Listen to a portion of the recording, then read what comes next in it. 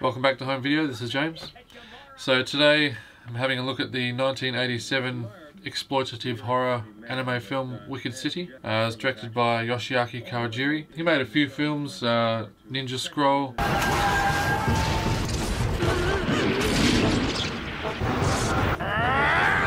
Vampire Hunter D, Bloodlust. It's not easy to ask him for this, but it's something that must be done. It's about my sister. 2 nights ago, she disappeared. They're quite graphic films as well.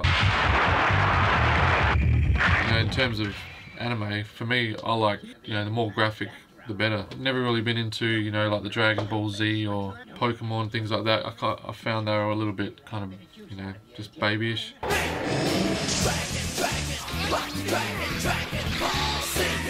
So yeah, like I said, when it comes to anime, you really want as hard hitting as you can get. And Wicked City, there's really only one word for it. It's wicked. Going the old 90s slang there, it is wicked. It's the art director in it was Katsuo Oga. He also did a lot of the paintings for Spirited Away, My Neighbor Totoro, which is a really good anime as well. Really enjoyed that one.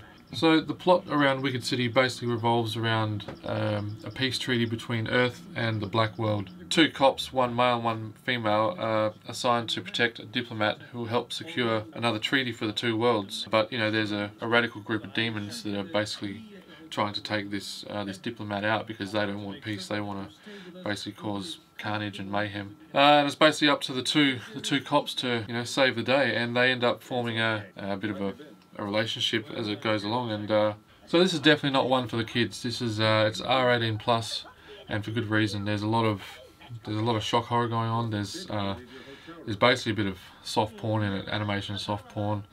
There's bloody violence. It's everything you want in an anime, really. Back in the 80s there was a big VHS boom, and some of these graphic animes, the Americans wouldn't want to distribute them, so they, basically ended up straight to VHS. And then you'd find them on TV late at night. And that was where I was first exposed to some of these graphic movies. And they were, really disturbing. Like I said, one of the ones I remember was Battle Angel Alita.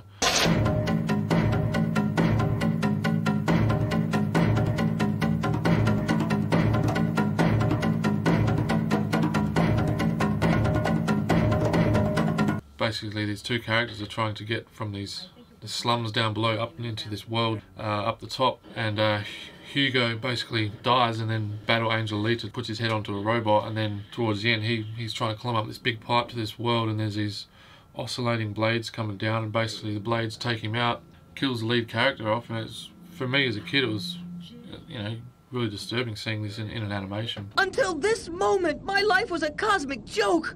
My entire existence pointless and unnecessary. Coward! There's more to life than Scrap Iron City and Solemn! Don't you know you're my secret dream, Hugo? We can find a way! Begin a new life! We could. Hugo, look out!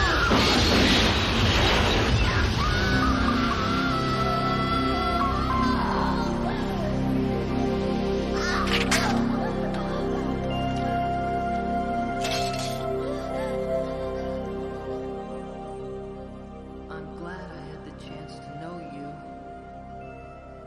Goodbye, my love.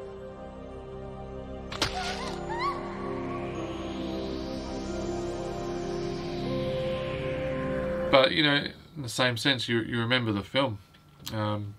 Years later they obviously remade the film into a live action, directed by Robert Rodriguez. If I go back down there, I'm dead. No, you have to listen to me, okay?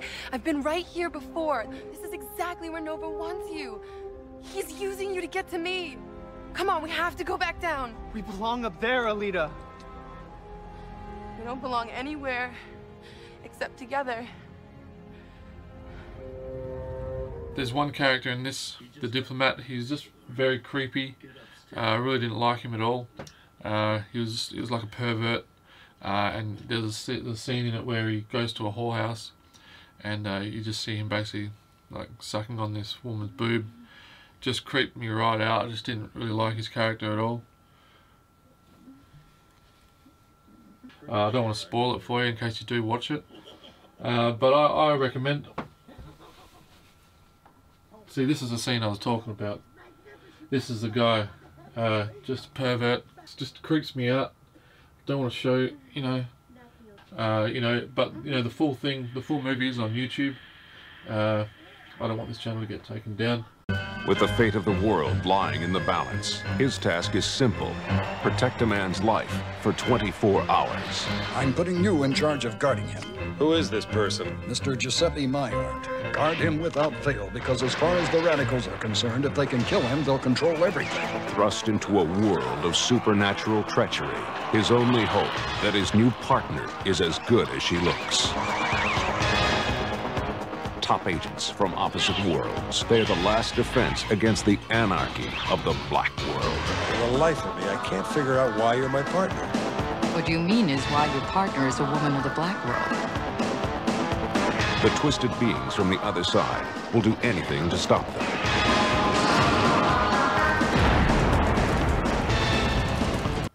Look, it's definitely a film worth checking out if you enjoyed gory animes, graphic animes, but an anime with a story and a bit of heart as well, then definitely worthwhile.